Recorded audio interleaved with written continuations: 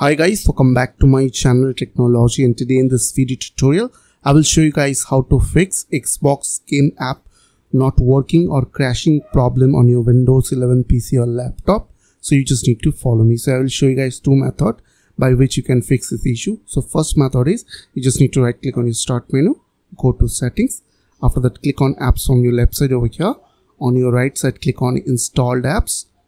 Over here you just need to search Xbox.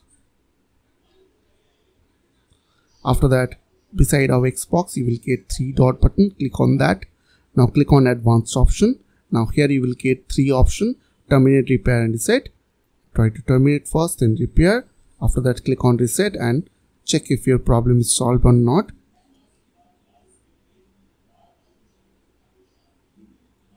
So still if your problem is there, then simply you just need to go to your start or search window and type over here PowerShell. And right click on Windows PowerShell and click on Run as Administrator. After that, here you just need to type two commands which I'll give you on my video description. So the first command is to remove game service from your PC. So right click after copy and press enter. So the second command will help you to reinstall the game service, and after that press enter.